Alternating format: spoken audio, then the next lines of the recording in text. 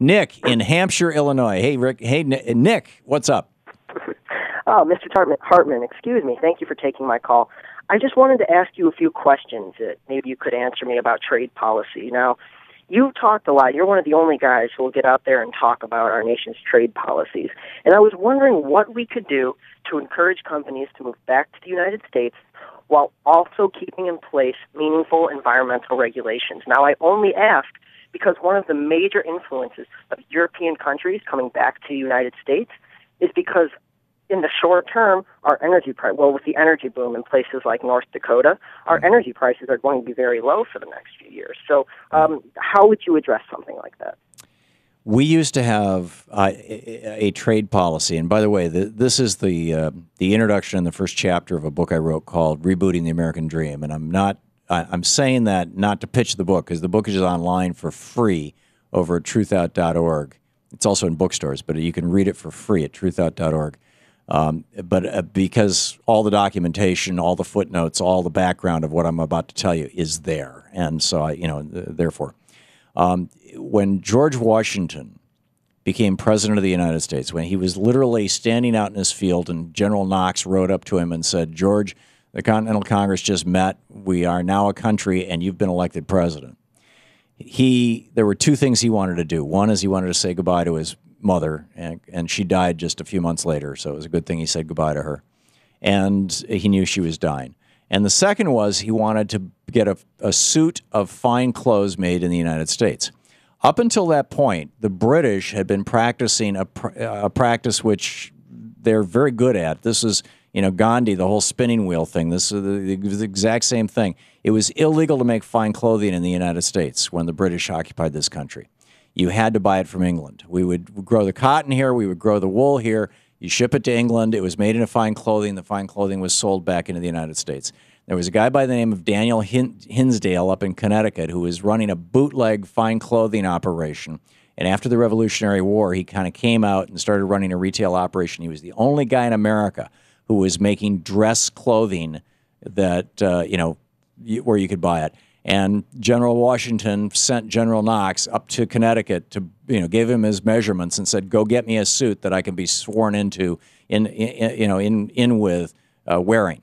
And Knox did that, and Washington was sworn in wearing a brown American-made suit. The portrait that was made of him the next day, he was wearing black English-made formal wear, but he was actually wearing an American-made suit. He understood the importance of manufacturing.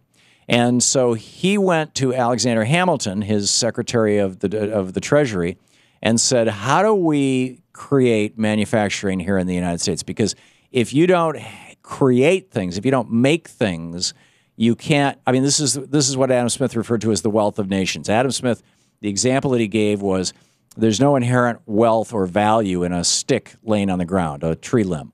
But if you carve it into an axe handle, if you apply human labor to it, it has a value, and that value can even be passed down from generation to generation. And so Washington got this. And so in 1791, he became president. 1793, Alexander Hamilton presented to, in 1791, Hamilton presented to the Congress. He became president in 1789.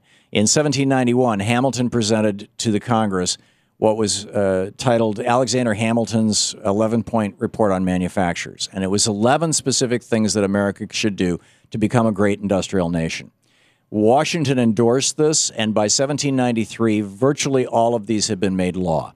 The most important ones were, number one, support to new and emerging and important industries. Today, we would call this like subsidizing the solar industry, number one.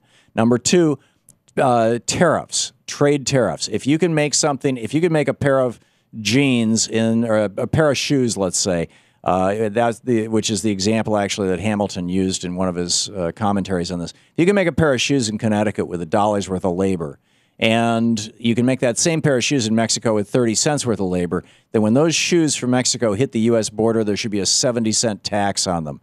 If you can make them for 10 cents worth of labor in China, when they hit the U.S. border, there should be a 90-cent tax on them.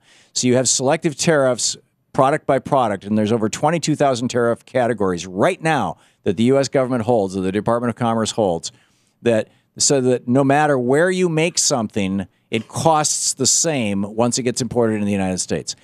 That was put into place in 1793 by George Washington and stood until the Reagan administration. And that's why we used to make things in the United States. The average tariff from 1793 to 1980 was around 33, 34%. It got as high as 35, 36% during World War II. It had at various times been as low as 29%, but it was always in that range. The tariff, the average tariff, import tariff right now on goods made overseas and brought in the United States is 2%. That's why companies are leaving the United States to manufacture things overseas.